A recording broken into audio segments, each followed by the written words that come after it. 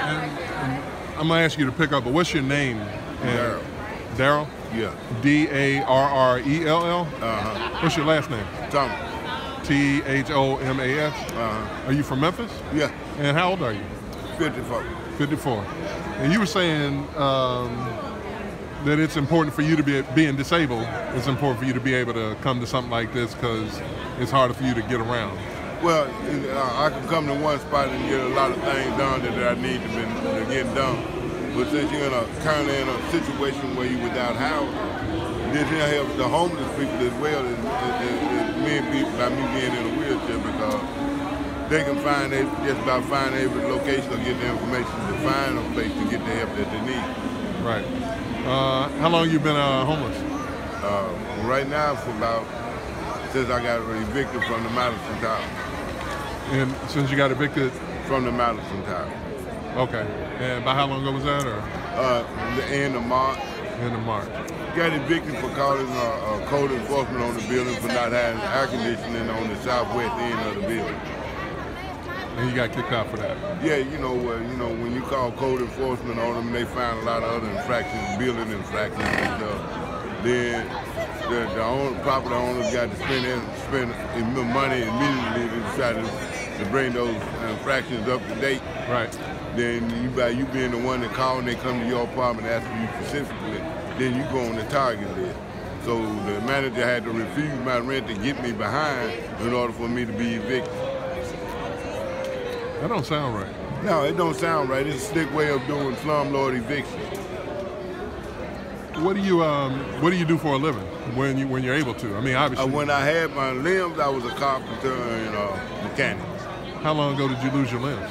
I lost my right leg 2003 and my left leg around 2010. Okay. Is that work related or illness? I was working on a car on the side of the street with my right leg, and with my left leg was just a spider in my shoe. Wow. That'll do it. When was the last time I saw you over there getting an eye exam? When was the last time you had an eye exam? Right before I got evicted out the Madison Tower. Okay. So being able to come to something like this and get these services done, is helpful for you. Yeah. I was talking with someone else here a little while ago. Obviously, a lot of folks don't hear from people who are not inside a home. Well, that's because most people that got a home don't want to be bothered with the people without a home. And they feel like the person that's living out here in these streets that's currently homeless is there because it's something that they want to do. It's not because it's something that they want to do. They're there because certain circumstances in life have placed them in that state. But the person that's with a home and doing good don't realize something. If they don't help them realize, they can get to where that homeless person is a lot quicker than that homeless person can get to where they is. They just one mistake away from being homeless themselves. Do you feel like that's true for most people? That's true for the president. He wants one mistake away. One bad break. Yeah. And you can come tumbling down off your high horse. Mm-hmm. It used to be times where I didn't feel like I could ever sleep in a shelter or even ask somebody for help. And then, God can place you in a circumstance or in a situation that you got to have for help or you're going to have to receive it whether you want it or not. What's one thing that most of us, keep it 100 with me, including me, don't understand about your everyday life that something I might take for granted that you like, bruh, you don't understand how valuable that is? What's one of those things for you? Well, a lot of people think I take my situation as a big joke because I try to laugh all the time, but they don't realize something. I try to laugh all the time to keep from crying all the time.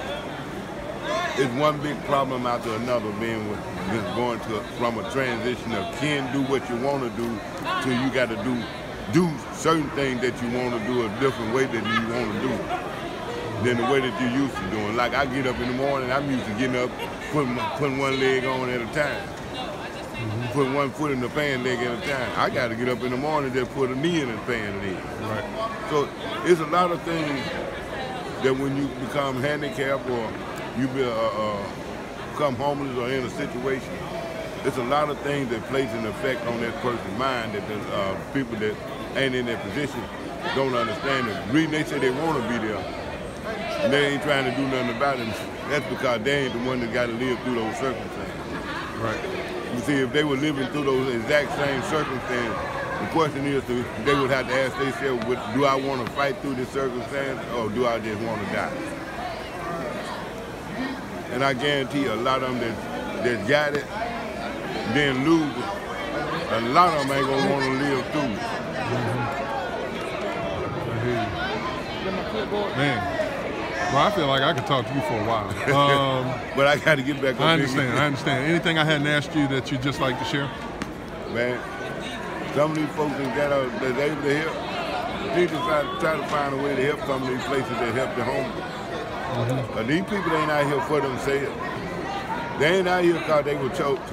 They wants to be out here. Some bad circumstances in their life brought them here. Right. And what they can ask themselves, if that circumstance is going to be my circumstance the next time something bad happens.